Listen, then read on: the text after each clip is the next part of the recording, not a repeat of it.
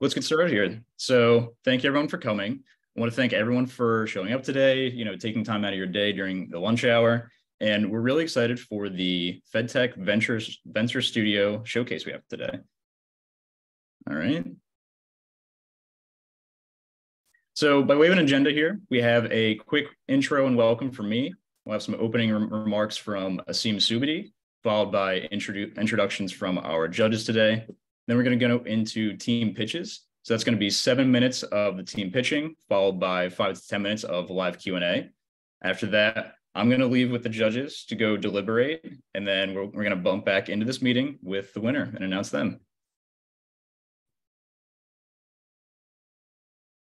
All right. So for anybody who's not super familiar with the FedTech program, by way of an introduction here, we are a DC-based venture firm that really prioritizes work on deep technologies. So that can be, anything from, work with NASA to work with BARDA that like we have here, lots of DoD work we do as well, but really focus on deep tech. And we have a few different product portfolios here. So we have internal innovation, which is where we come in and work with researchers at federal labs, university labs on a really one-on-one kind of hands-on basis to help improve their technology commercialization process and their path to tech transfer. Then we also have the startup studios work we do, which is what this kind of program is, where we pair up entrepreneurs with really cutting edge technology that's in a federal lab or a university lab. And then we also have our accelerator work and our professional services. So the accelerator work is more late stage companies. They've been around a while, and we really focus on getting them out into the market and accelerating their work, no pun intended, as fast as we can. And then we also have professional services. So that's more along the lines of consulting, research analysis, and technology diligence. All right. So next slide, please. All right. So we have a really impressive track record with doing all this. We have over $2 billion invested from private investors into these kind of companies that we work with. We have over $3.1 million invested from private contractors and federal contracts awarded to our companies. And then through programs like this and the startup studios, over 100 companies have been created around federal and university lab IP.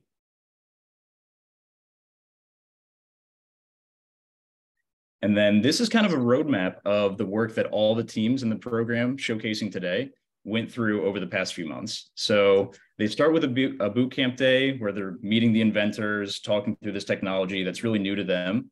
Then over the rest of phase one, they go through the process of validating their business model, validating their hypothesis, doing a ton of customer discovery to get out there and talk to potential customers.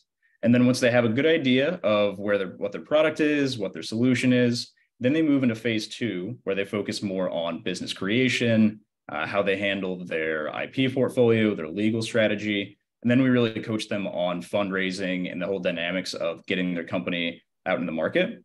And then this all culminates in the venture showcase days like today.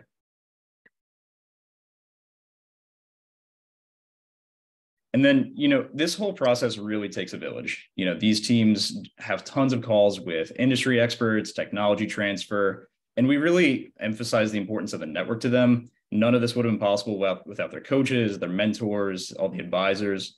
And I want to give a special shout out today too to coaches Ryan Daly and Gabe Hitchcock. None of this would have been possible without them. They were with the entrepreneurs in these meetings every night, every Wednesday night from 6 to 7:30. One-on-one coaching and really getting to know them and help them through this whole process. And I also want to thank Manbir Singh too. He is our main point of contact with BARDA now, and this whole program was in large part his kind of brainchild. So this wouldn't have been possible without him either.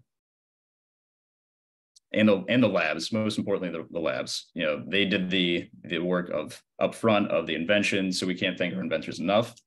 But I want to move up to our main program sponsors here. So BARDA and NIST were the program sponsors. Again, I keep saying it, but none of this would have been possible without them.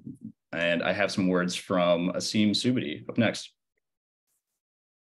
Thanks, John. Can you hear me? Yeah, you're good. Great. Ready to go, or can I start? Yeah, please do. Go ahead. Perfect. Yeah, thanks, John, and thanks to everyone at FedTech. I'm not going to use any slides. I'll just talk briefly. I don't want to. I know everyone would rather hear from the teams and all the exciting innovative technologies and from the judges rather than me.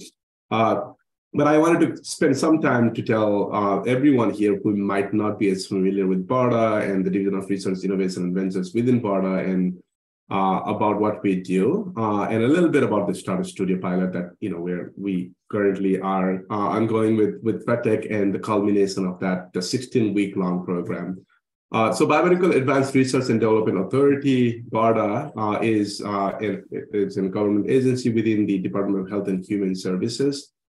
We've been around for about 16 years now, and our primary goal or the reason for starting our agency and our primary goal is to really develop medical countermeasures that will help us be prepared for and respond to any public health emergency. And so that could be because of any health security threats from chemical, biological, radiological, nuclear threats, emerging infectious diseases, pandemic influenza, other pathogens, antimicrobial resistance, anything that could lead to a public health emergency. And the approach we take here at BARDA to get these medical countermeasures out there and be ready to be deployed and to develop it is public-private partnership. We are very much a public-private partnership-driven organization. And one of, I think, the measures of our success, the way we look at have we been successful in accomplishing the goal that we have set out to do is by looking at how many products have we been able to bring forward that will help us, either has already helped us with some of the public health emergencies and pandemics that we have had to deal with, but also for other future sort of health security threats that might emerge. And so up until today, we've gotten 70 products through FDA approval, licenses, and clearances. Which I think for 16 years is definitely a great number. And again, that is because of the partnership we have been able to build with our private sector partners. It's also because of the expertise we have within BARDA to really support these product teams, not just with funding, but also with expertise as it relates to product development, as it relates to regulatory and other guidances as well. And the Division of Research, Innovation, and Ventures within BARDA was started about 5 years ago with the goal of supporting early stage innovation, the next generation cutting edge technologies that will help us be prepared for that next pandemic or that next public health emergency we might have to deal with, right? And our focus and goal is really to support innovators and entrepreneurs across their product development journey, wherever they might be. And so we understand that some of the innovators might be really early stage at that early development phase, where what they really value is, in addition to funding, that mentorship and guidance, access to incubator space or access to mentors and experts. So we have programs around that. We have companies that might be looking for really early stage capital to help with technology de-risking or to de-risk that regulatory pathway or to de-risk their commercialization approach and pathway. And we have funding and programs around that. A lot of companies need that accelerator support to try to figure out what their commercialization path should look like or what their products should look like. We have programs to support that. So we have programs that and funding programs as well as resource-based programs that we have designed and built to support innovators and entrepreneurs across that journey. And so we have funding opportunities. I mentioned within DRIVE, we fund projects through what we call EGBAA, Broad Agency Announcement, where we support technologies and companies with funding up to $750,000 with the phase one, and then we have a second phase of phase EGBA plus, where companies that have successfully completed all the milestones can request additional funding as well. And then we have partnership with several of our private sector partners, including Johnson & Johnson, and Rachel Rath, who is here as a judge, is our partner on the other side at J&J. We have a program called Blue Knight, which supports innovators and companies at both at the early stage and even like somewhat later stage with both resources, and that includes access to the incubator space at one of the JLabs locations globally, as well as mentorship and access to resources, both at J&J and BARDA. We have partnerships with 13 different accelerators around the country, where we have created the BARDA Accelerator Network, where companies have access to wraparound support and access to the accelerator support that these accelerators provide. And we also about 2 years ago, created a venture partnership with Global Health Investment Corporation. And so it's our attempt at equity-based investment, where the goal is to work with GHIC to make investments in companies that are working in our mission space, but also are developing technologies that have both commercial feasibility and commercial sustainability pathway, but also could be applied to help us be prepared for any public health emergency. And that partnership has been going strong. It's again, it's a different funding model, really working with the private sector partners to crowd the private sector funding in the areas we care about. With that partnership with GHIC, the GHIC BARDA Ventures partnership has already invested in 11 companies. These are equity-based investments. And again, with a growing portfolio. And so, as I mentioned, like our goal is to really identify the gaps within the preparedness and response in terms of figuring out what do we need to be prepared for the next public health emergency. And one of the gaps we did identify was at the really early stage, there are a lot of technologies that are stuck in the lab, or there are areas where there is not as much innovation happening from companies being created. And so we partner with FedTech that have been doing this for several years now to create a cohort that is focused on health security. And so it has been a great partnership. We started with weekly calls to look at all the different IPs that they were able to source, not just from federal national labs, but from also universities across the US. Together, we looked at all those IPs. I think like FedTech looked at probably thousands of IPs, but they only sent 150 of these IPs to us that we looked at. We then picked 6 technologies that were within scope and on mission for us in areas where we are not seeing as much innovation.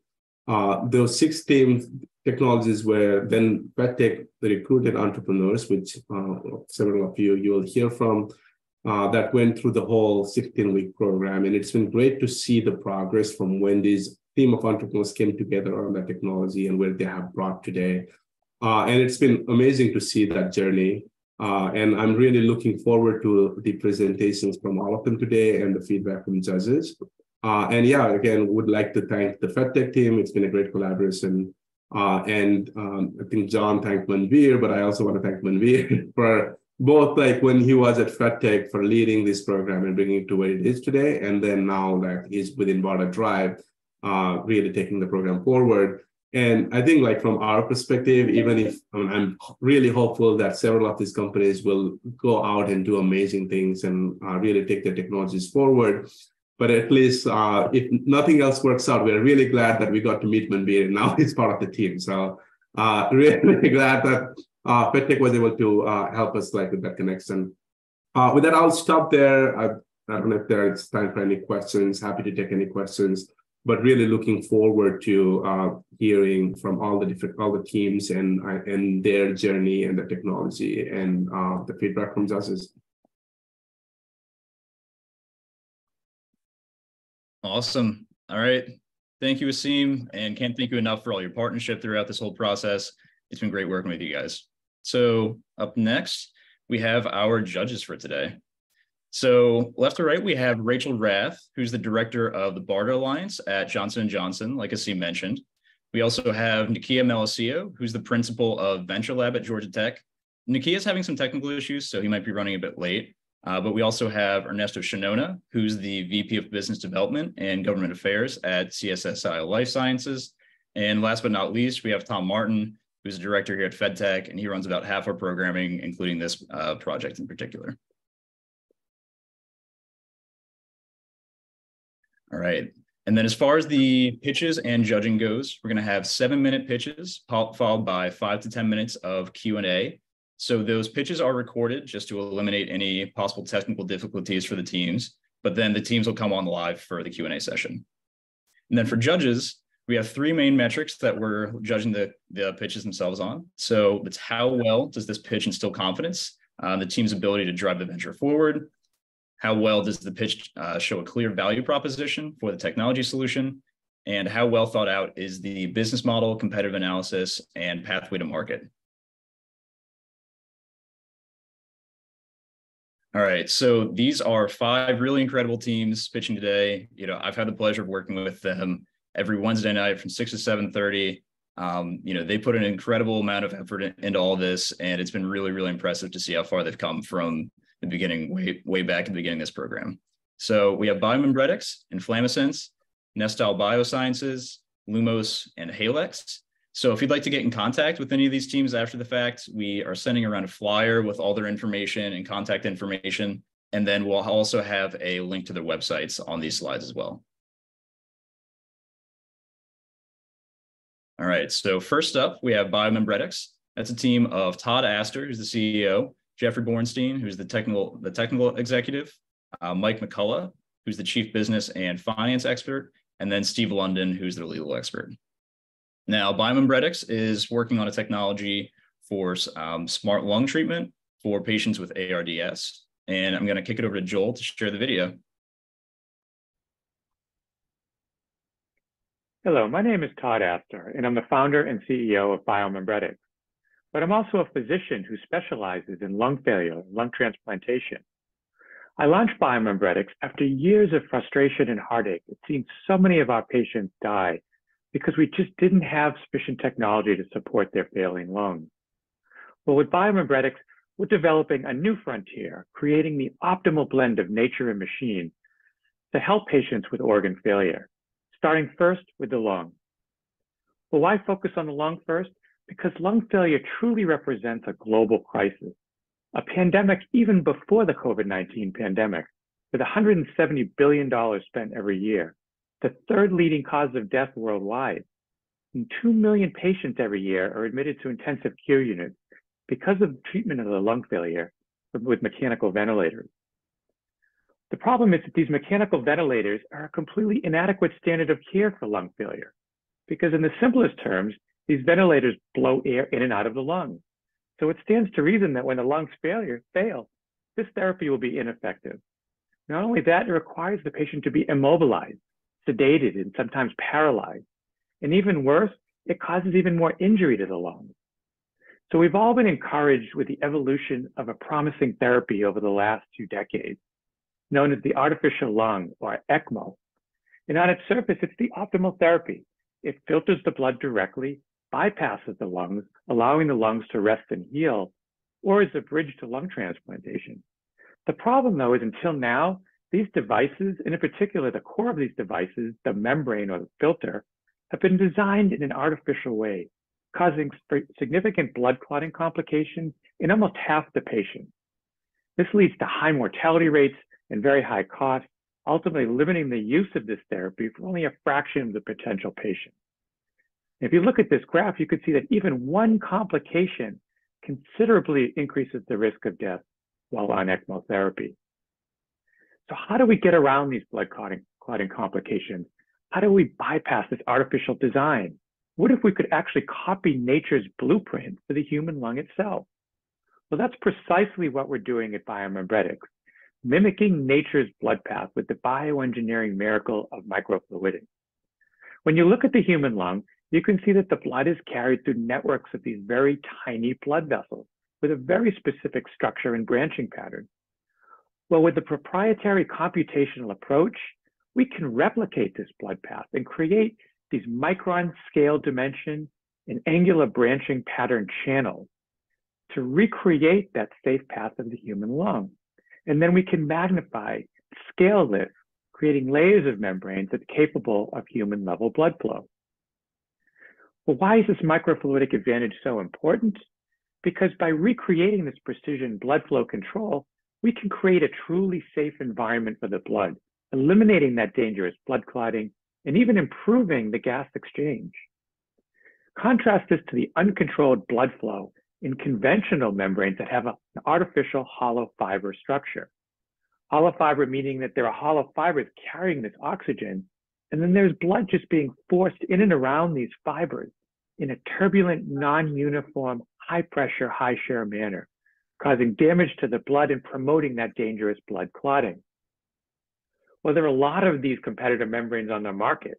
Each has their own bells and whistles, but none of them have the microfluidic advantage, the natural blood path, the low shear blood flow, the highest possible gas transfer, and this reduced blood clotting. Why is the reduced blood clotting so important? Because you can eliminate the costly and dangerous membrane changes, eliminate those costly, dangerous blood thinner medications, and eliminate those very dangerous complications, and therefore the complexity of the therapy, improving patient survival, reducing hospital costs, and expanding this therapy for the entire healthcare system. Well, all of this is the result of a pioneering collaboration, bringing my 20 years of experience in lung failure and lung transplantation, together with Dr. Jeffrey Bornstein, our chief technical advisor and the original inventor of the microfluidic technology at the world-renowned Draper Laboratory. What has resulted is a very successful 8-year collaboration, highlighted 3 years ago by funding of the technology from the US Department of Defense, the $5 million 3-year grant. And with that momentum, I launched Biomedical to take this through clinical development and commercialization. And what has resulted is the successful triad collaboration between Biomedical, Draper, and the Department of Defense. What we're pursuing is a plug-and-play business model. That is, we're not trying to recreate the entire artificial lung device. There are plenty of companies out there doing that. We're trying to transform how these devices work. By taking this technology, taking the intellectual property and patents from Draper, and creating these disposable microfluidic membrane lungs with a projected price point of $7,500 a piece, comparable to current technology, and plugging these directly into current artificial lung devices, replacing those hollow fiber membranes and transforming that blood clotting complication frequency. And then selling these directly to current ECMO manufacturers, either through an complete acquisition or through a licensing or OEM model, or to sell these directly to hospitals to be able to transform their existing ECMO circuits. As I mentioned, the number of current ECMO patients is relatively small. Although if you look over the last 10 years, you could see that even with current technology, this number of patients has increased by 5-fold. But of course, we have our eyes on those 2 million patients currently requiring mechanical ventilators. And at the price point for our membranes, that's a $30 billion TAM.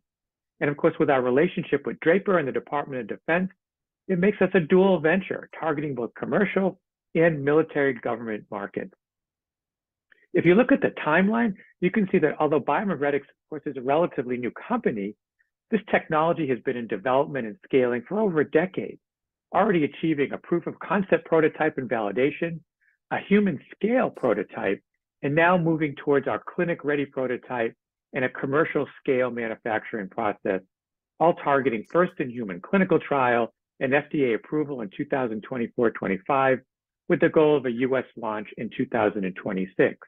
And to this point, the funding has all been consisting of grants and Draper. We're now targeting angel and VC funding to add to additional grant funding to be able to get us to that next milestone of first-in-human testing. And we're currently raising a seed round of $2 million to help us get close to that milestone.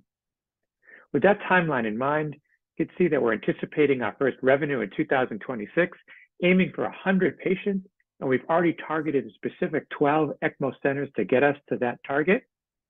And you can see that then the revenue will increase over the years as we tap into the ECMO market, but also, again, as we look towards that much larger TAM. This technology has already had a tremendous amount of traction over the years, as I had mentioned, highlighted recently by the most significant milestone, the first ever successful animal study with a human scale microfluidic device of any kind. We successfully supported large animals for over 24 hours without any significant blood clotting, any significant blood damage, and with stable pressure. It's important to note, there are a couple of other groups out there working in this microfluidic space. They're academic labs, but they have yet to come close to achieving a human scale prototype or being able to support large animals. This significant success has resulted in external validation from a number of sources, The MIT Technology Review published an article as this technology as the safer alternative to ventilators. And last summer, Dr. Bornstein and I published a cover story in Artificial Organs, which we coined the optimal blend of nature and machine.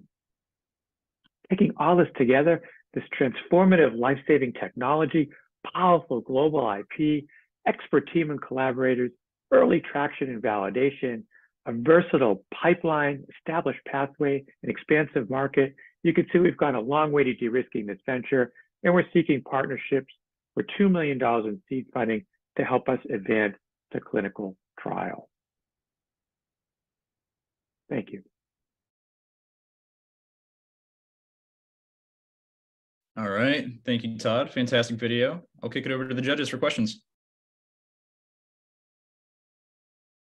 Great. Well, wonderful presentation. This is Tom Martin with FedTech. And so, Todd, you've been working on this for 8 years, and it's amazing that you got the $5 million grant. But you started to talk about kind of a plug-and-play model at 7,500.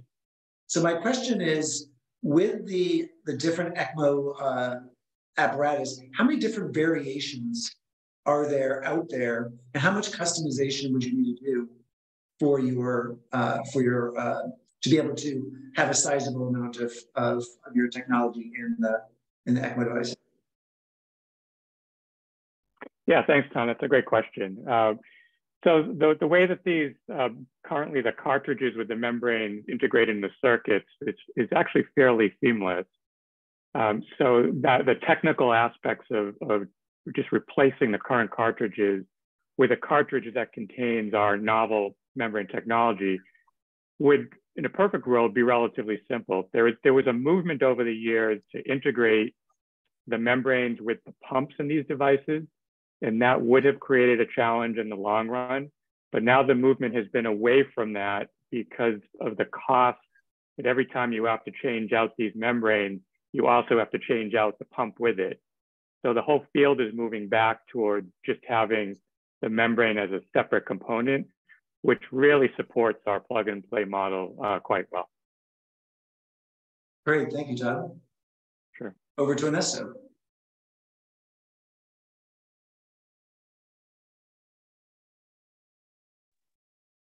Thank you very much, Todd, for that wonderful presentation. Todd, do you have any sense of when you will reach design freeze with your technology? And is this final prototype going to be a manufacturing equivalent prototype? Yeah, thanks, Vanessa. That's a great question, and really kind of points to the strategy that we're taking. So to this point, our goal has been what really the goal for microfluidics has been for decades, which is scaling. Scaling has always been the major barrier to be able to get to a point where a device can handle human level flow. So we've achieved that. That has been the truly great accomplishment of our technology.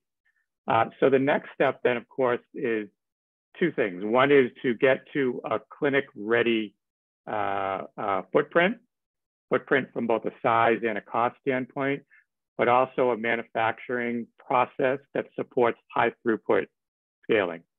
And so we're doing those together because we want to make sure that the final clinic-ready product that we bring to clinical trial is being produced by the commercial scale manufacturing process. So we've kind of stopped with the R&D portion of our development to focus now on sort of the clinic prototype, both the prototype itself and the process to make that prototype. And that's what we'll use for all our validation studies for regulatory approval.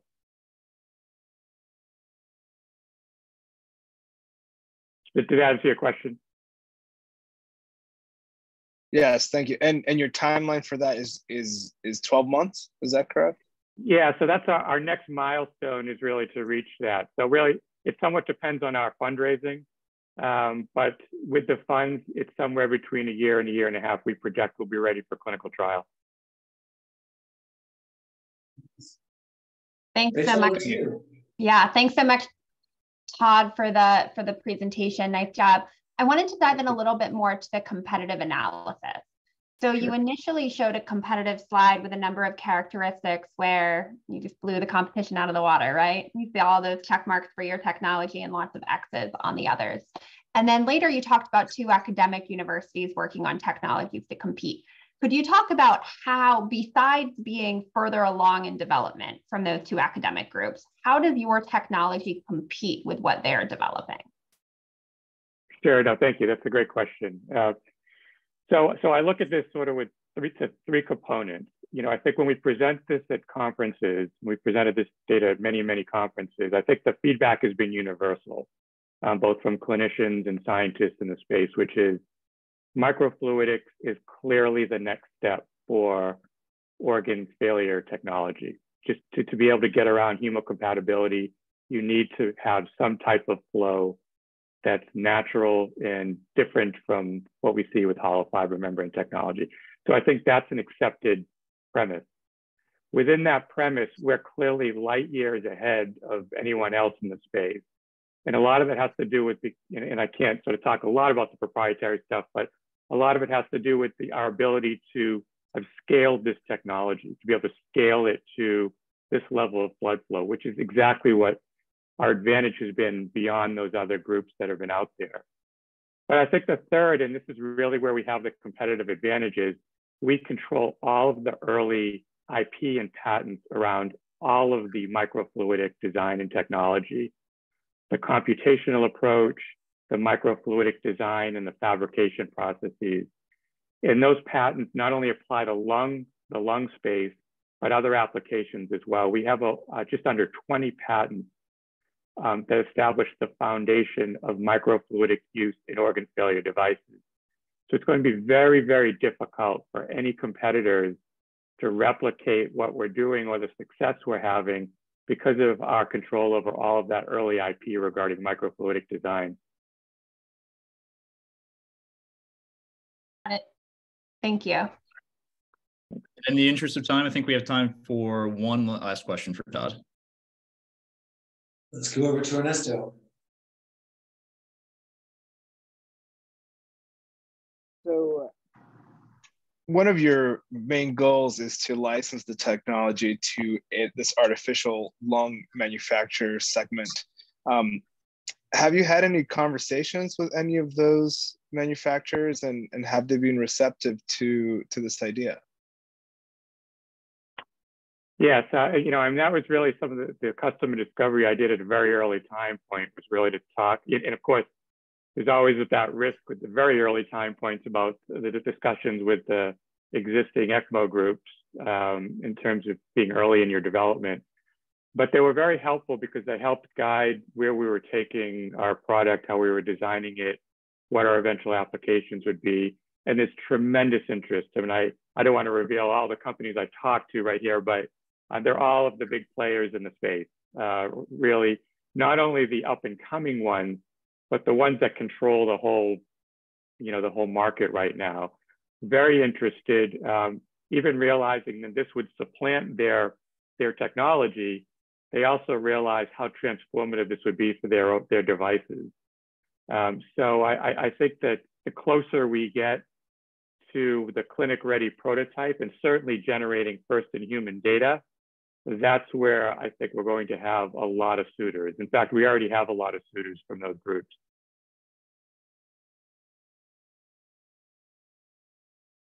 All right, fantastic. Thank you, Todd. All right. Good afternoon. My name is Tal Lally, CEO of Nestle Biosciences. Today, we're here to talk about a very important issue that affects 6.7 million patients or patients with chronic wounds that is not adequately addressed. These are due to a number of reasons, including the aging population, longer lifespan, antibiotic resistance. These patients who have diabetic wounds, pressure wounds, bed sores, venous ulcers, and arterial ulcers. So what is the solution? The solution is smart wounds, a technology that encompasses novel electrical stimulation or e-stim technology that is transparent, does not stick to the wound, does not require removal, allows remote monitoring, faster healing, and extended use. In the words of a stakeholder, It's time for wound care to better use technology to advance this field of medicine. The chronic wound market is a 23B market, of which 9.3B is directly spent on wound care therapies and dressings. The SOM component we estimate conservatively to be at 1.9B. How does the smart wound technology work? It has embedded electrodes that stimulates healing, has an angiogenic effect, in other words, allows new blood vessel growth. It has sensors for remote monitoring. It is transparent, so it saves the caretaker or caregiver a significant amount of time to check the status of the wound without removal of the dressing. It has a moist absorbent layer that helps healing and essentially 20% acceleration in healing itself. In addition, studies have shown, compared to the standard of care, is a significant reduction in the bacterial load by the use of our technology, as depicted in blue. The patent portfolio is extensive, as well as a long runway of at least 10 years or longer. The commercialization pathway is as follows. The human trials are underway currently, completion by the summer, at which point we will embark on seed round funding, IP licensing, design, development, engineering, and SBIR grant apps. Q1 of next year, we expect clinical trial, a second clinical trial underway and be production ready in time for 510(k) approval, subsequent quarter or Q3, and have distribution channels, sales channels, as well as government channels for procurement. Q3 of 2025, we expect a second round of funding engagement to scale up operations.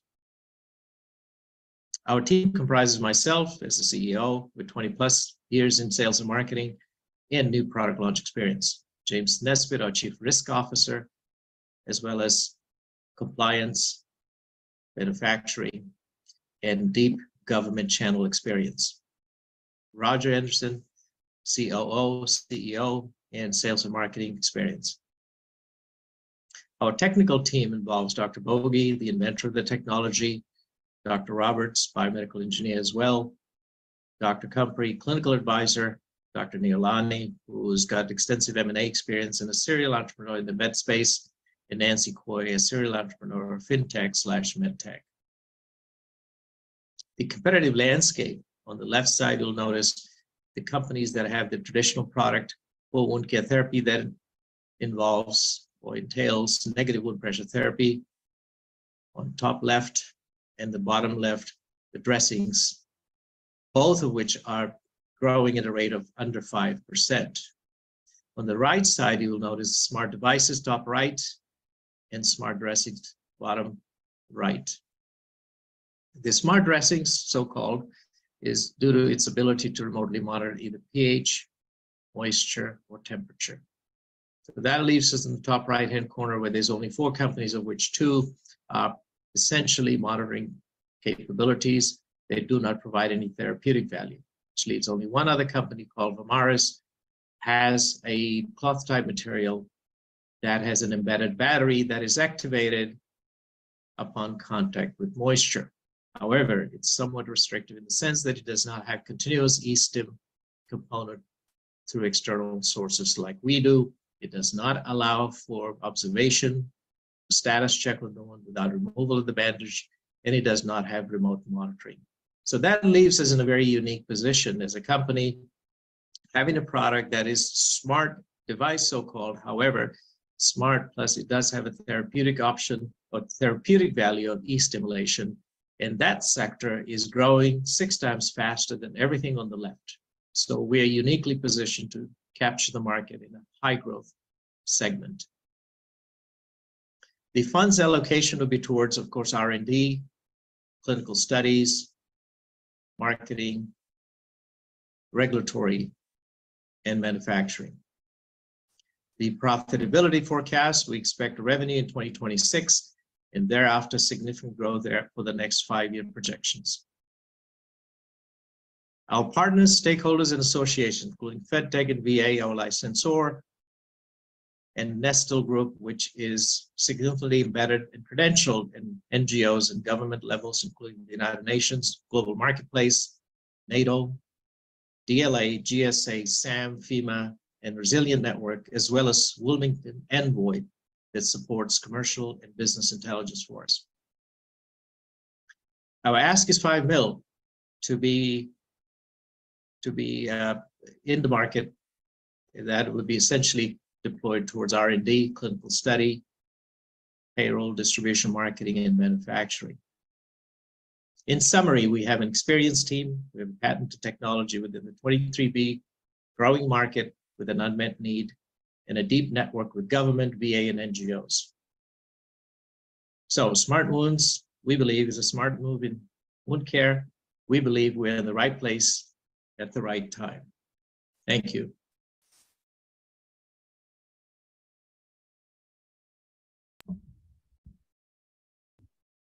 All right, judges, what questions do you have for Nestel?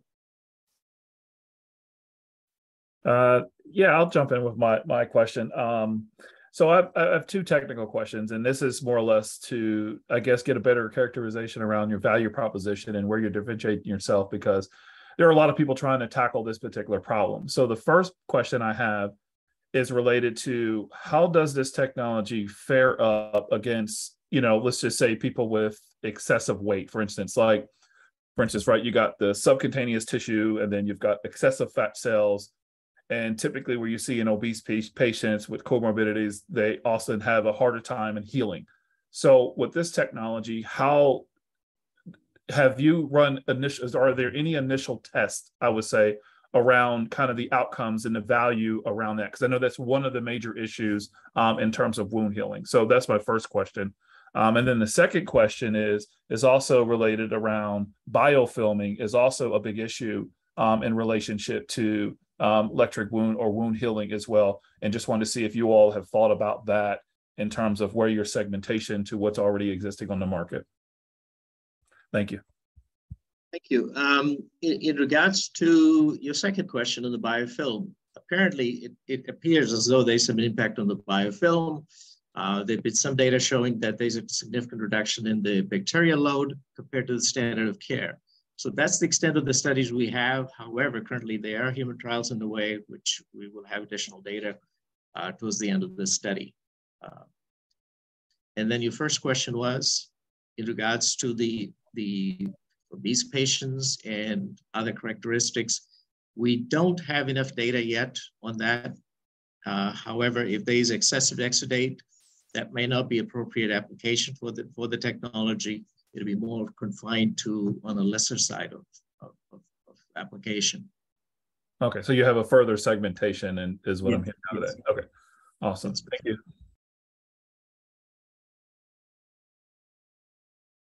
Hey, Tal, this is Tom. Yes. Wonderful presentation. Pleasure to work with you guys.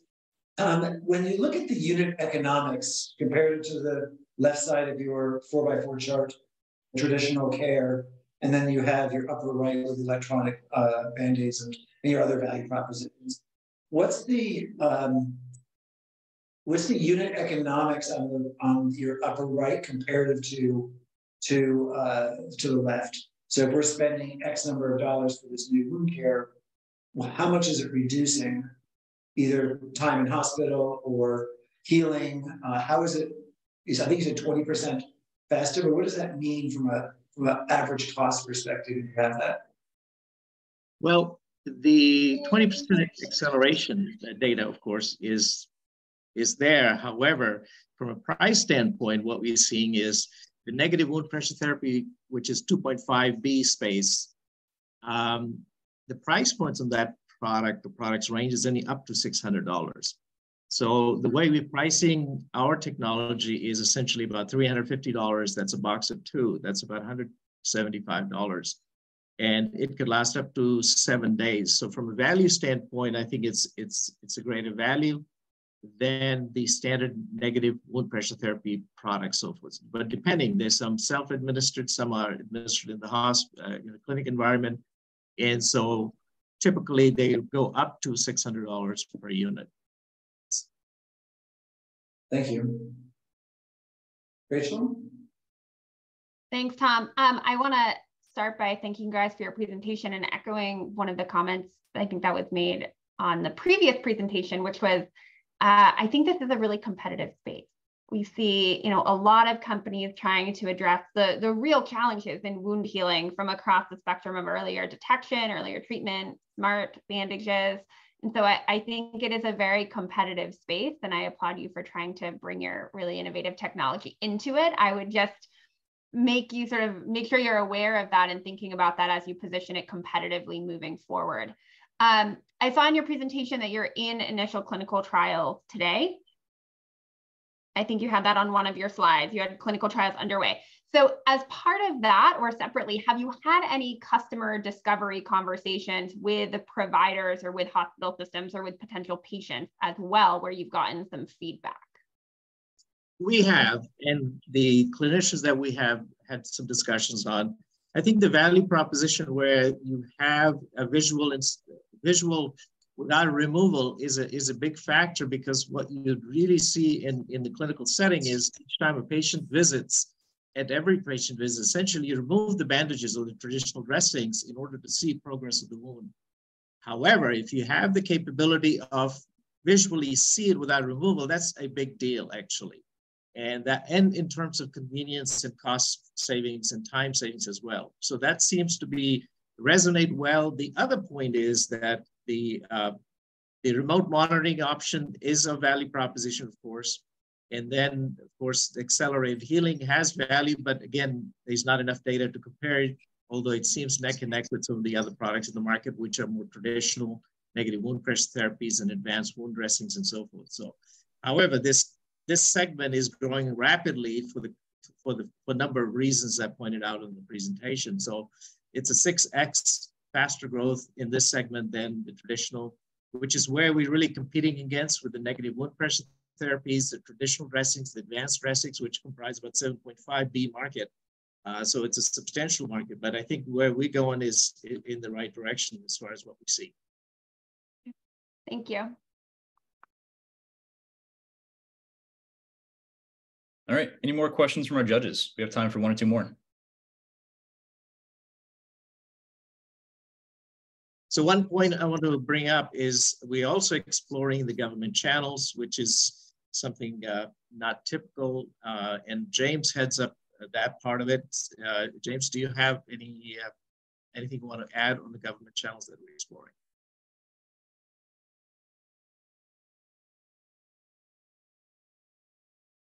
It's James, I think you're muted. It's muted. There you go. Sorry about that. My side of the business is the compliance and the instituting of the Nestle group where it needs to be in government levels. What we do is, while Tal has been himself on the American side of the spectrum, discussing with stakeholders and doctors and hospitals, ours is to embed ourselves into where the markets are, where we are registered in with, I think it's about 3,800 hospitals as buying groups. We're in with the UN, the World Health Organization, and then downwards into the US government. Now, with that, we're looking at this product itself going to be used or taken up by state government, hospitals, and the VA itself, as well as the defense agencies. While Tal has been looking at the technology in regards to its application, we also see further than that after we go to commercialization, where we can go into other trials which actually increases the use of this specific bandage or this dressing for other applications, which doubles at least its use. And that would be where this bandage is right now. It's a viewable screen. You can look at the wound, and you can open and dress the wound and take samples. for all these issues regarding diabetic sores and everything else. My side is to take this company to this further stage where this can be used to cover impact wounds and fungal issues. And these dressings will handle that, but we have to do new trials for that, new applications for it. The base of what Tal has done with this application has multiple uses throughout. And the market for impact wounds and fungal infections is 10 times more than the diabetic issues. So that's where I work at growing the macro or creating the macro rather than starting off this, which is Tal is so important to get us off the ground to push this device along. All right. Thank you, team. That's all we have time for questions, and we'll move along to the next pitch.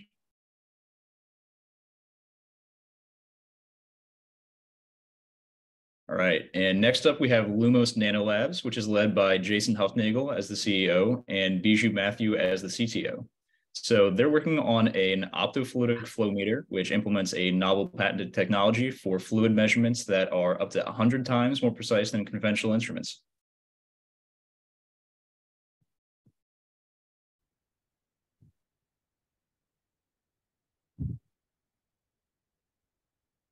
Hi, I'm Jason Huffnagel, co-founder of Lumos Nanolabs. Our team is focused on delivering precision measurement solutions. Before I get started, I'd like to talk about why measurement matters. Since the beginning, humans have used measurements to accomplish great things. In ancient times, the Egyptians used the cubit to build the pyramids. The Roman foot was used to construct roads and interconnect the Roman Empire. And in the 18th century, the French Academy of Sciences proposed a new measurement system, what became the metric system, and then later led to the calculations that enabled the US moon landing. Nearly everything we enjoy today is informed by a measurement standard of one kind or another. Now, perhaps the importance of measurement becomes all the more clear when we look at the field of medicine, where accurate measurement is a matter of life or death. Specifically, I want to focus on one of the most common treatments used in hospitals and clinics around the world, infusion therapy. Infusion therapy is a medical procedure that's used across age groups, from newborn babies to the elderly, and it's used to administer treatments for diseases like cancer and rheumatoid arthritis. Unfortunately, infusion therapies are subject to flow rate variability. In fact, medical reviews have connected the uncertain measurements of existing infusion devices to lasting health damage, unnecessary human suffering, and even death. Bucking this status quo means reducing dosing errors, which will translate into positive care differences for patients by preventing fluid overload, electrolyte imbalances, or medication toxicity. For this reason, there is a need to more precisely measure the amount of medication a patient receives. For our first product, Lumos is working on a powerful nanoscale optofluidic flow meter. Simply put, the flow meter uses novel microfluidic technology and processes that leverages light emitters, fluorescent molecules, and the known relationship between the photobleaching of these fluorophores and light intensity to determine flow rates. As such, it can provide nurses and other healthcare professionals real-time awareness of the medication patients receive, giving them greater control to properly measure and administer medication. So how well does it measure?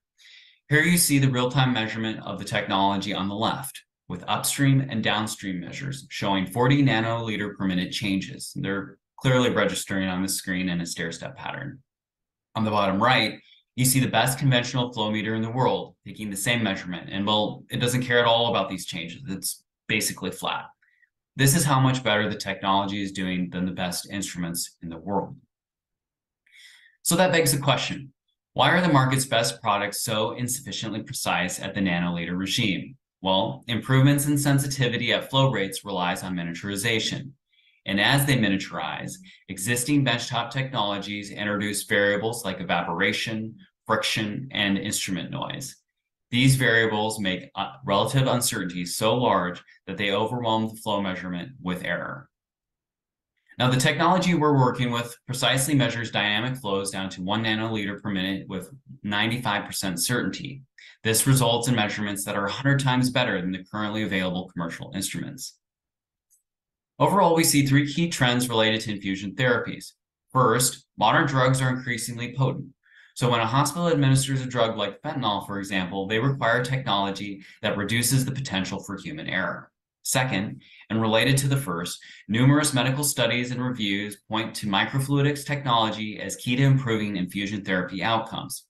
This is the view of one of the lead researchers in this area, Dr. Elsa Batista, who we spoke to during our stakeholder discovery interviews. Lastly, longer life expectancies around the world have resulted in an increase in chronic disease, which is boosting the market demand for infusion therapies. We learned then that in the United States alone, the number of people with at least one chronic disease is estimated to increase by 99.5% by 2050.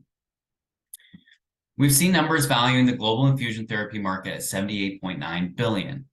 Capturing just 0.5% of this market, we would see revenue in the hundreds of millions of dollars, a conservative estimate considering the customer benefits the technology offers. Over the course of our stakeholder interviews, a regular set of customer needs emerged: consistency, awareness, and control. Simply put, customers need reproducibility, and Lumos enables reproducibility in ways no existing flow meter can. During our conversations with stakeholders, we found other use cases where reproducibility was a key value proposition. In our conversations with a bioplatform maker, we found a need for low-flow sensors and their next-gen bioanalytical systems. We're continuing to make inroads in this area of inquiry. We see two pathways to revenue. First, developing a commercial flow meter as a standalone product. And second, working in partnership with medical device or bioplatform makers to integrate the flow meter into their existing systems. We've connected with both kinds of companies during our customer discovery process. We plan to use the next couple of months to talk to additional stakeholders. We'll form our company this month, enter into a joint research agreement with the lab we're working with, build a flow meter prototype, and begin applying for non-dilutive funding. Depending on the resulting performance of our prototype, we plan to raise our first round of funding and begin production of a standalone flow meter. We'd like to grow our support ecosystem, and while we're not actively seeking funding at the moment, we'd be grateful for introductions to angels and VC firms. My fellow founder, Bijou, and I are working to commercialize this technology and have a combined background in bioinformatics, automation, sales, and marketing. Gary is a materials scientist, and his expertise will help us with the manufacture of the product. John is a product expert with a background in medical devices. And Ryan, our coach, has an extensive background in technology commercialization. Together, we have the skills to develop, build, and sell this groundbreaking technology. We believe this technology will change the way people think about low-flow measurement, and that it will not only set new standards, but save lives. Whether you're a future customer, investor, or someone else, please feel free to reach out to us. Thank you.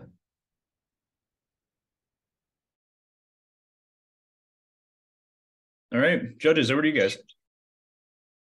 I'm going to go ahead and jump in here. Thanks so much for a really great pitch. You gave us a teaser, though, pretty early on where you talked about your first product. And so when we're always looking at early stage companies, we like to look at what you're working on today, but also where you see the additional applications into the future and what's next in your pipeline. So you gave us a great teaser. Can you tell us what you're looking at moving forward beyond this first product?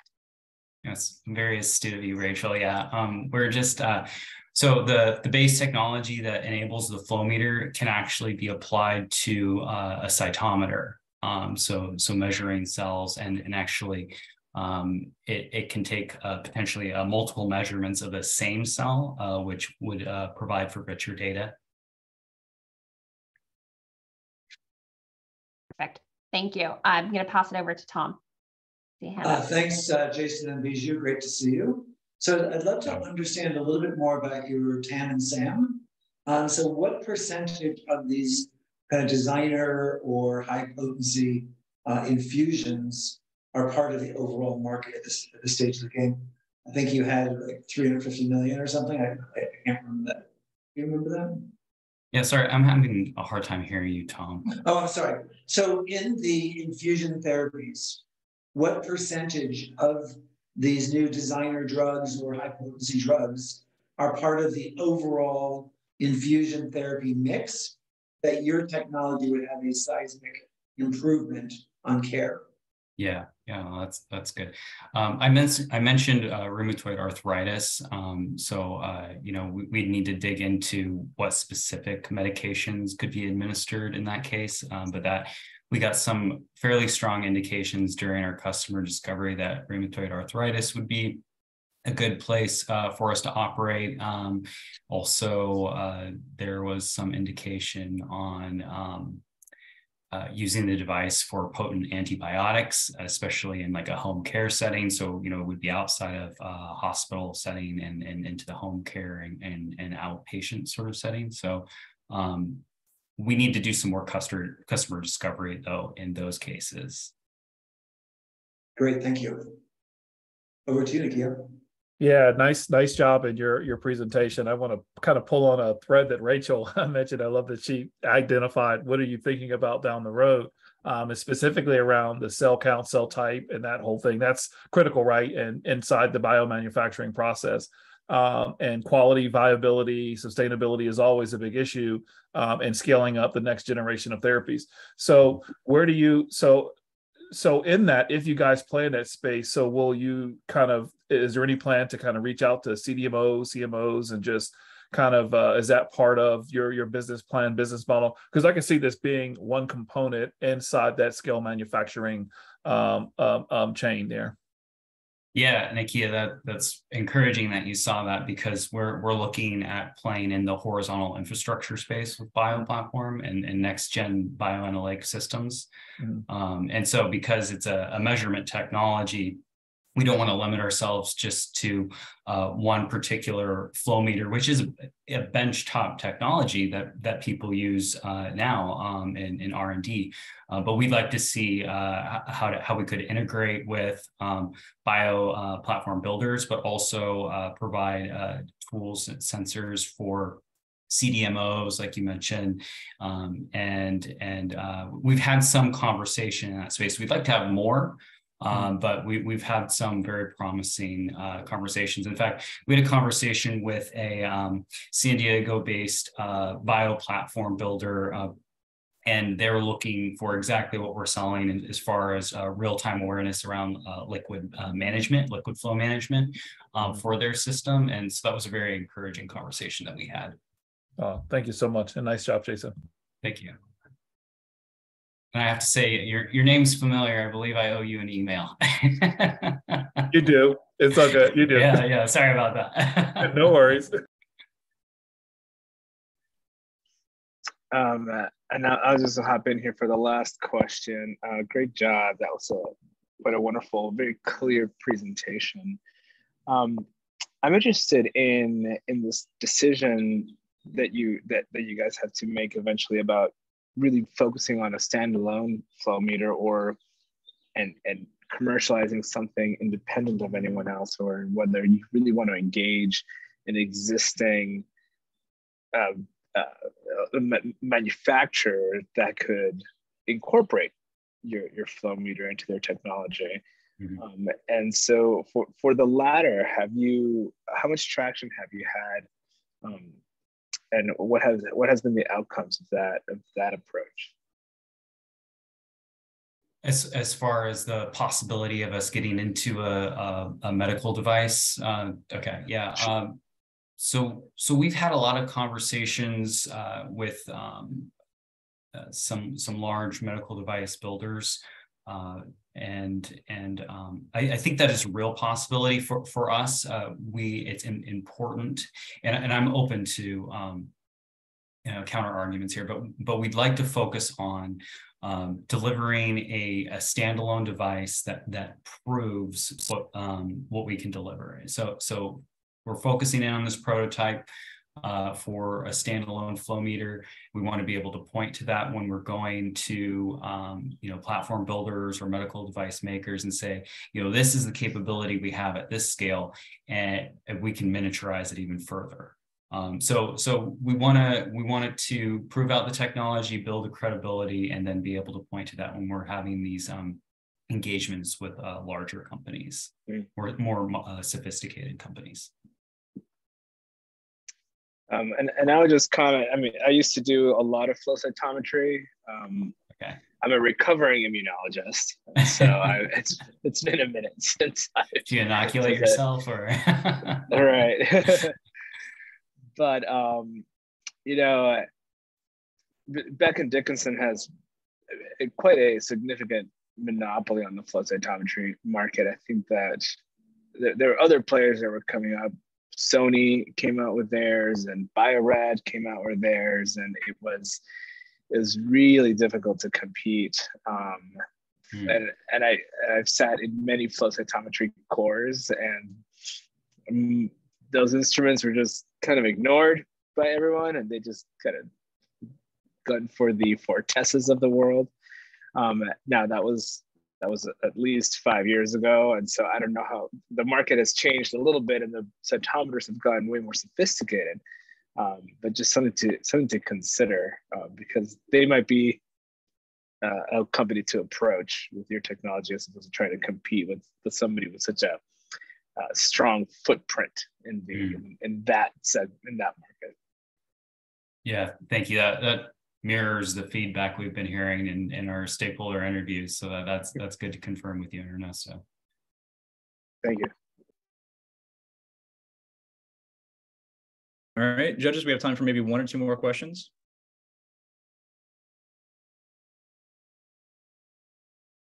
If not, we can move right along to the next team. Thank you, everyone. Thank you.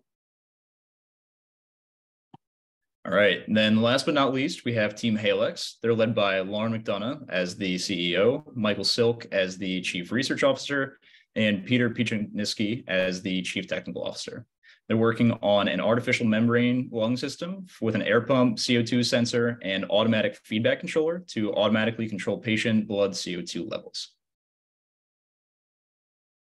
Good afternoon, everyone, and thank you for taking the time to meet with us. We're Halex, a company providing groundbreaking technology that will revolutionize the way care is provided to patients with end-stage lung disease and patients that are on ECMO, which stands for extracorporeal membrane oxygenation. We've identified 3 core problems that are solved by our technology. First and foremost, all artificial lung and ECMO systems on the market today require extensive hands-on control from highly trained professionals. This human involvement contains high risk for error, but also takes valuable time away from providers. Second, arterial blood gas draws, known as ABGs, lead to increased risk of infection. Our research tells us that 12% of patients on ECMO receive a hospital-related infection from these blood draws, and as many as 25,000 deaths occur annually from infections from the blood draws. Third, today ECMO technology is only utilized in the ICU. It is utilized as a bridge to recovery or to lung transplant, and is not a viable option for all lung disease patients. There are no long-term devices on the market today that allow a patient to be treated outside of the ICU or the hospital setting. We have direct solutions for all 3 of these problems. A CO2 sensor that automatically determines the CO2 level in the patient, allowing the medical team to concentrate on other prevalent tasks while ensuring the patient is well maintained. Number 2, an ECMO attachment device with an automatic feedback loop that provides real-time data to the healthcare team and automatically adjusts CO2 removal based on the needs of the patient. This decreases time needed for rehabilitation while significantly reducing the frequency of the blood gas draws by 80%. Number 3, our portable smart lung, which will remove patients from the ICU setting. This provides tremendous value to both providers and the patients. For providers, being able to treat the patient outside of the ICU floor opens up already tightly constrained resources. For patients, the quality of life is significantly increased as the portable device encourages mobility and decreases rehabilitation time.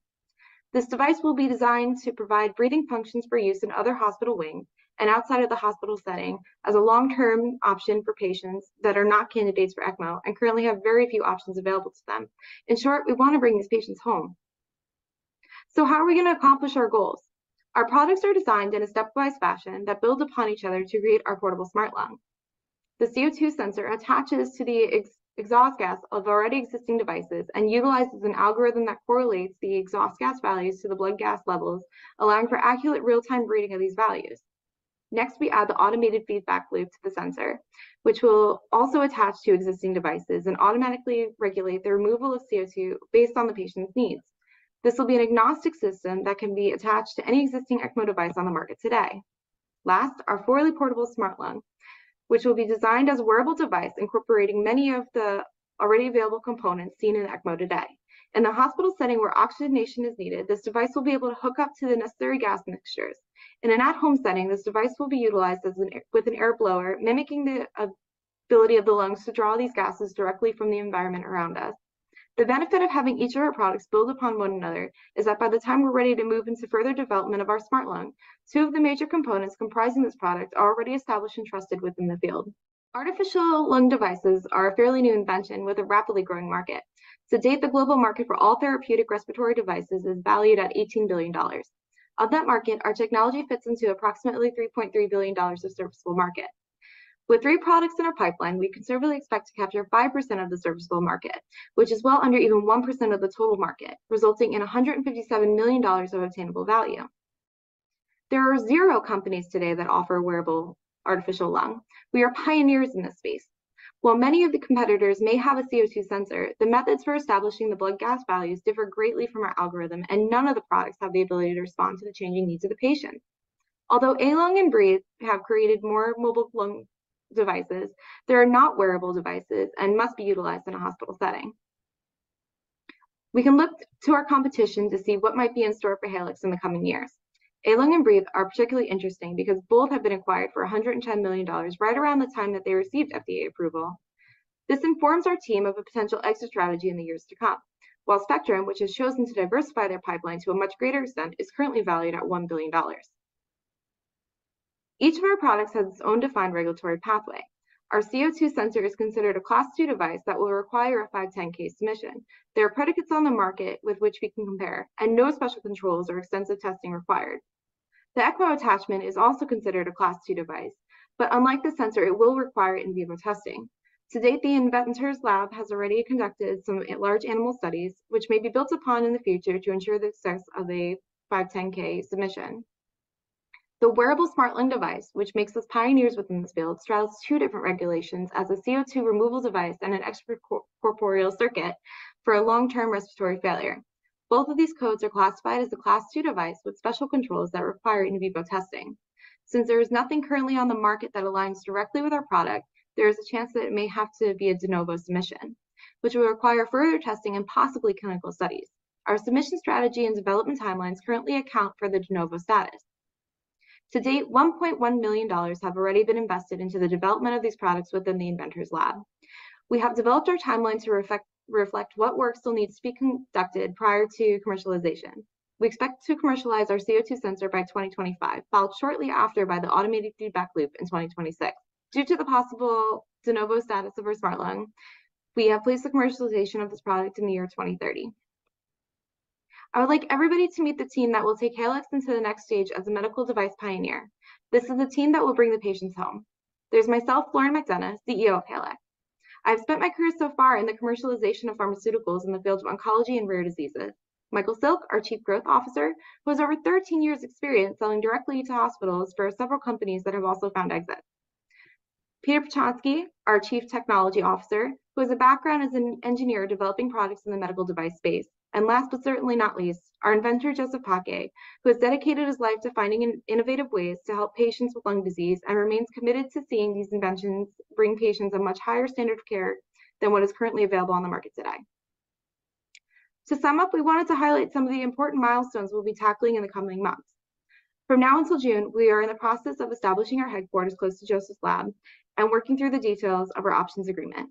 From July through August, we begin the process of requesting local and federal funds. In September, we plan on having proof of concept lab established and our regulatory pathway redefined. By December, we start on our external POC studies for the CO2 sensor that will propel us forward into 2024. We invite each and every one of you to take part in this journey with us to help us bring these patients home. Our ask is for you to help us broaden our ecosystem as we go through the next steps. You can find us at helix.com or through LinkedIn. Again, thank you so much for your time today. We will now take any questions that you may have.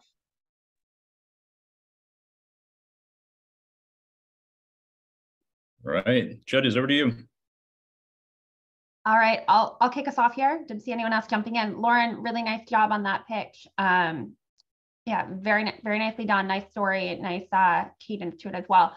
I wanted to know if you could talk a little bit more about the underlying IP and how that really supports your differentiation and competitiveness in the market, but then also how does it align to the different products you're working on developing through commercialization over the next couple of years? So the underlying IP is about the CO2 removal. And so each component that you see there is, part of that build out. And the structure that we show is actually from the patent itself. So you can actually go in and find that figure. So what we did was kind of work backwards and saw the ultimate goal and then figured out what along the way we needed to figure out for each of those components. And then we went back to our customer discovery and saw need for those components themselves prior to actually launching the full smart lung product. So we started with like the big picture that you see that's scheduled for 2030 and just kind of smashed it and said, okay, where can this be used? Is this something that's viable? And we went back to our, doctors that we were speaking to and other individuals in the field to kind of determine if those were a good fit for market. Then do you have plans to file additional IP on those earlier technologies as well before you get to that final at 2030? So we were in discussion about the algorithm for the CO2 sensor in particular, and talking with the university about that, they said that they really don't file a patent for the algorithm.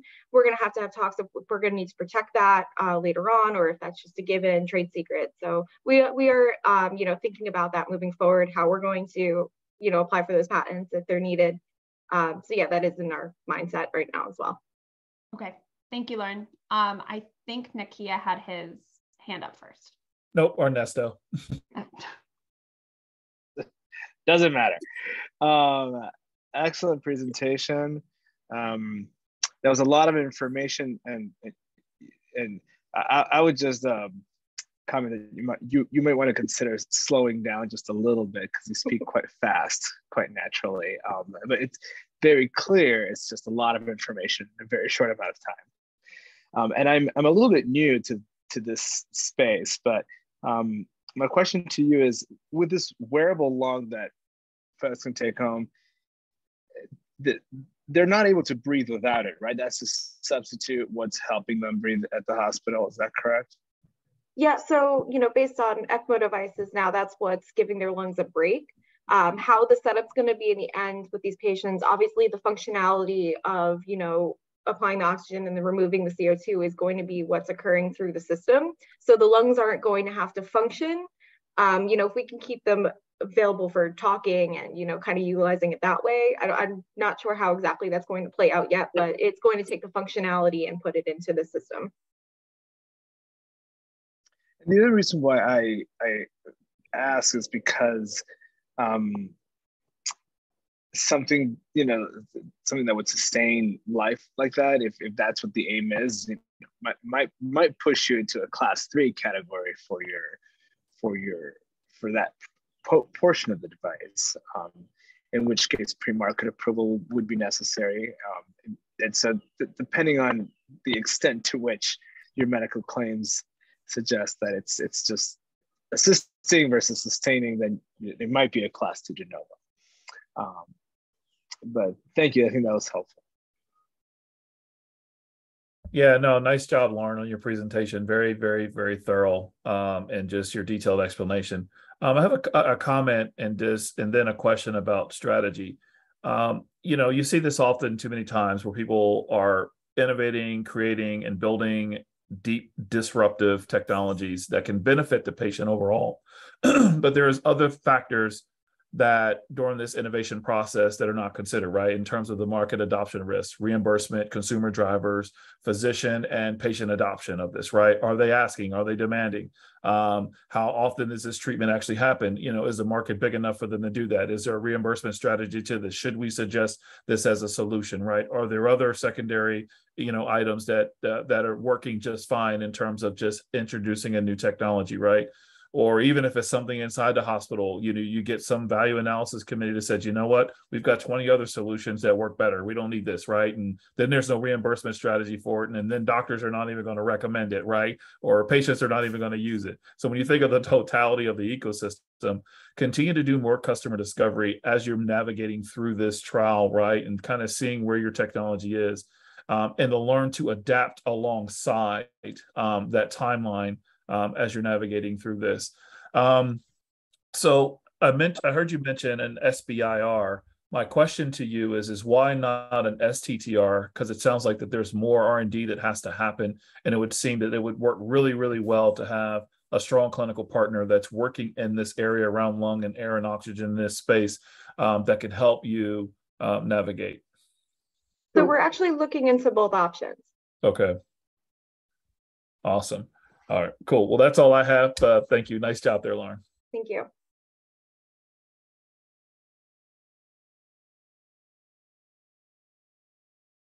All right. Any other questions from our judges? We have time for one or two more. Yes, sorry, John, I was on mute talking about complimenting Lauren. So Lauren, like echoing the other judges, you're very articulate. You're competent from that perspective. When you do your kind of stage gate or staged development program, where do you see the first CO2 aspect of it coming into market? I think I noticed that. Was there any kind of funds or pricing to get this compared to? So we've been looking into pricing strategies. We have to do a lot more work around that. For the CO2 sensor itself, there's a lot of predicates on the market. And we've noticed with our competitors, especially Spectrum, they have a CO2 sensor out there, but it's part of like this larger package that they're charging about $40,000 for. So, and there's no ability to automatically regulate the CO2. So we're coming in with like these two-step projects. So the CO2 sensor itself, which is just going to attach to the device, is going to eliminate the need for more arterial blood gas draws, which is going to be probably on the lower end of the spectrum, and just serve as in surgery or on a shorter time frame for use. And that's kind of where we see the indication as, or moving towards there. There's not really a lot in that space other than what Spectrum provides, and it's a much higher cost than what we're expecting.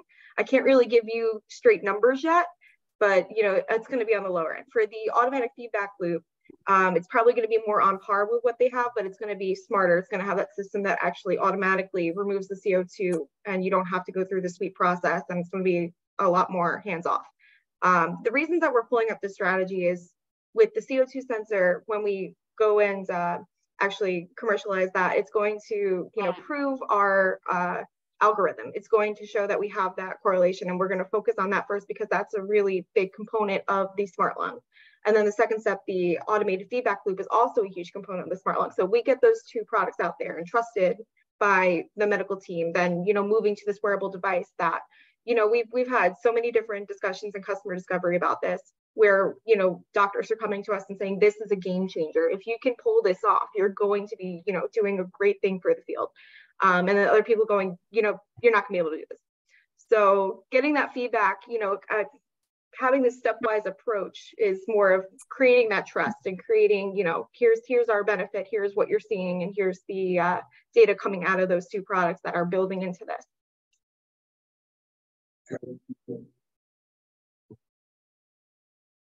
All right. One more question for Alex, maybe?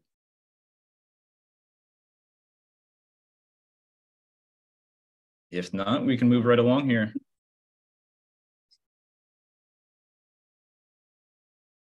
All right. So fantastic jobs to all the teams that pitched today. I'm going to keep saying it, but it's really, really incredible to see all the progress that you've made throughout the course of this program. So I'm going to leave this call with the judges. We're going to recuse ourselves for a few minutes to finally tabulate the scores, figure out who the winner from the pitch competition was. And we'll be back in a few minutes. But in the meantime, I'm going to leave you with Joel with some more information about FedTech, our upcoming programs, and some of the other events that our partners are putting on. So we'll be right back in a few minutes with the winner of the competition here. Awesome. Yeah. So congratulations to all our participating teams this afternoon. And of course, a big thanks to everyone in attendance and the audience. So we just got to see the culmination of a bunch of hard work that our entrepreneurs have put in over the past 6 months. And if this was interesting to anyone in attendance, I'd like to invite you to visit our website at fedtech.io to learn more about some of our other programs. This includes an upcoming NASA Climate Tech Startup Studio that we'll be launching, as well as other studios in partnership with agencies such as the DoD and Ensign, Homeland Security startup studio that we that we've just recently launched, and a upcoming quantum computing studio as well. Additionally, you can subscribe to join our newsletter to stay abreast of upcoming opportunities, both within FedTech and among our partners as well. One such opportunity is an upcoming Blue Night Symposium that will be held on June 4th. That's a joint initiative between Johnson & Johnson Innovations and BARDA, and that will host a global conversation among innovators, investors, partners, and thought leaders to help discover potential solutions for future pandemics and public health risks. So I believe both of those links were just dropped in the chat by my colleague, Emmanuel. I'd invite everyone to visit both and check out some of the exciting stuff we have on the horizon. And with that, I will go back to our 5-minute break while the judges deliberate over the pitches we just held, and hopefully we'll be coming back to announce our winners pretty soon.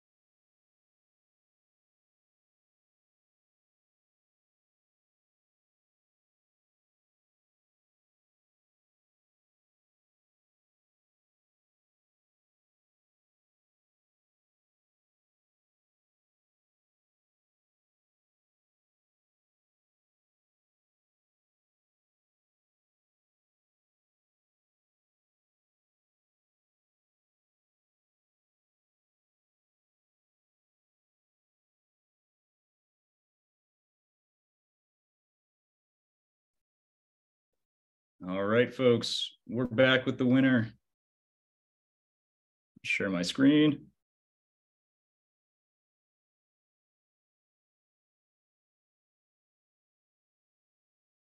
All right, so the judge and I just came out of our deliberation session, and I want to congratulate Team Halex.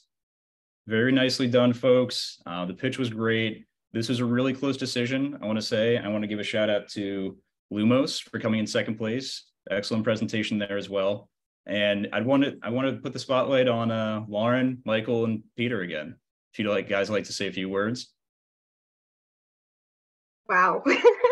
Thank you guys for this. And I think it definitely boosts our confidence moving forward. We just kind of had our chat going for a minute. No, we're very, very excited about moving this technology along. And, this was kind of our first real pitch too altogether. So I think this is showing what this technology can do and what we're going to be able to bring to the table for patients in the future. And just thank you. Awesome. Thank you, Lauren. Anybody else from the team?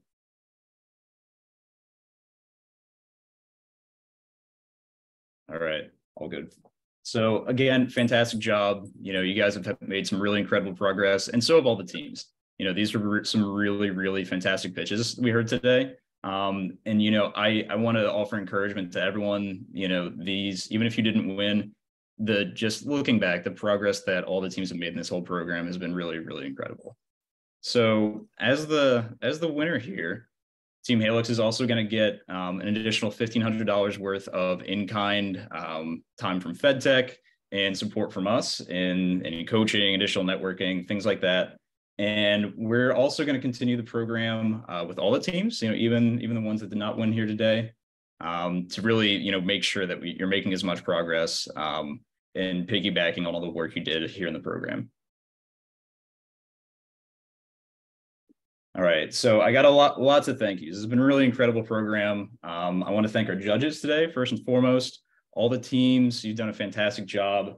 The labs, with that technology that you guys all put together in the first place, none of this would have been possible.